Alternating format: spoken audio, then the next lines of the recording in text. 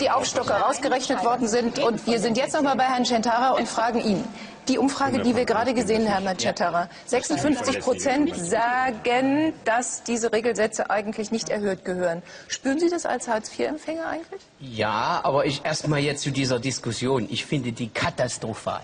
Ich lebe 5 Jahre in diesem System, obwohl ich 40 Jahre vorher gearbeitet habe, was geleistet habe für die Gesellschaft und bin gemein abgewatscht worden von dieser Gesellschaft. Ich musste meine Altersvorsorge aufbrauchen. Ich habe alles vernichtet, was ich in meinem Leben geleistet habe. Und dann setzen sich solche Politiker hierher und labern, entschuldigen Sie, über die Dinge, die uns betreffen, mit denen wir leben. Und jetzt komme ich zu Ihrer Frage, weil das nämlich auch oft der Politiker-Schwäche ist, Ihre Antworten nicht richtig oder Ihre Fragen nicht richtig zu beantworten. Ich will es tun. Ich kann es nachvollziehen, da ich jetzt letztens viel unterwegs war und habe festgestellt, wenn ich darüber geredet habe als Hartz-IV-Empfänger, dass man mir entgegengebracht hat, das ist nicht in Ordnung, dass die mehr kriegen. Ich muss den ganzen Tag arbeiten gehen. Und jetzt kommen wir eigentlich auf den Punkt. Ich möchte etwas zurückgehen in die rot-grüne Entwicklung. Da ist es ja mal eingeführt worden.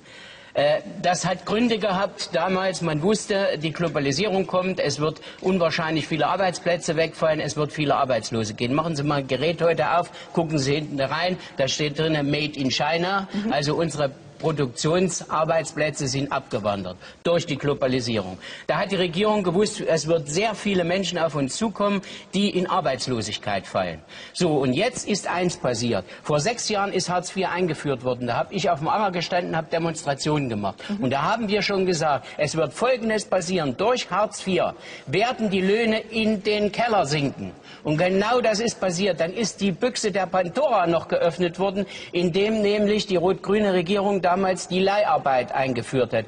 Ob Sie, Herr Trittin, dafür waren, weiß ich nicht. Will ich jetzt auch Sie nicht da angreifen. Da gibt es andere Menschen, die die Büchse der Pandora geöffnet haben, die heute sogar im Vorstand von Leihfirmen sitzen und davon richtig Geld verdienen. So, und das ist der große Fehler. Und jetzt wird eins gemacht. Jetzt werden die Hartz-IV-Empfänger gegen die Leute, die ausgebeutet werden, die nämlich den ganzen Tag 8 Stunden arbeiten gehen und dann noch aufs Amt müssen und sich ausziehen müssen, das ist unmenschlich und nicht in Ordnung, und das muss geändert werden. Und die darf ich nicht gegeneinander ausspielen. Hier werden Hartz-IV-Empfänger gegen Billiglöhner ausgespielt. Sie haben mal, die vorletzte Sendung hatten Sie Herrn Gabriel hier am runden Tisch und haben Sie eine wunderbare Frage gestellt. Finden Sie das gut, dass Leute, die in Lohn sind, auf die Billiglöhner schimpfen, weil sie ihnen die Arbeitsplätze wegnehmen? Dass die Billiglöhner auf die Hartz-IV-Empfänger schimpfen und dass die Hartz-IV-Empfänger auf die Ausländer schimpfen. Und jetzt haben wir nämlich auch die Problematik, die auch, wo wir unwahrscheinlich achten, die Rechtsentwicklung, die sich bei uns entwickelt. Gerade bei uns im Osten ist es ganz schlimm mit Rechten. Ich habe auch schon Anzeigen gehabt, ich wurde beleidigt auf den Anger. Wir haben, und die werden genauso akzeptiert jetzt wie diese Rechnung hier, wo die Menschen eigentlich, das ist auch Populismus wieder, wenn man sagt, die Leute wollen das ja, also Populismus heißt, ich rede das, was die Leute wollen. So, und den Leuten ist das in den 6 Jahren erklärt worden, seid froh, dass ihr noch einen Arbeitsplatz habt und habt Angst vor Hartz IV. Und sie hatten Angst vor Hartz IV. Ja. Und deswegen, ich kenne genug Betriebe, ich bin auch Gewerkschafter, ich bin in der IG Metall, bin dort in der Delegiertenkonferenz, also ich mache einiges, auch wenn ich Hartz IV habe.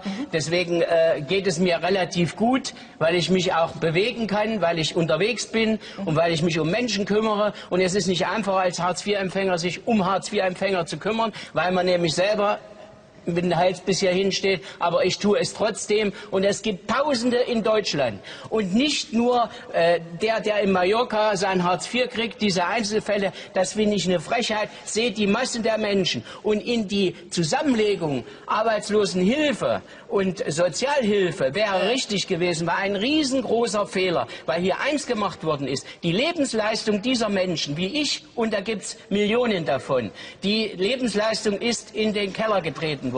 Und das muss verändert werden. Wollen wir uns vielleicht einfach für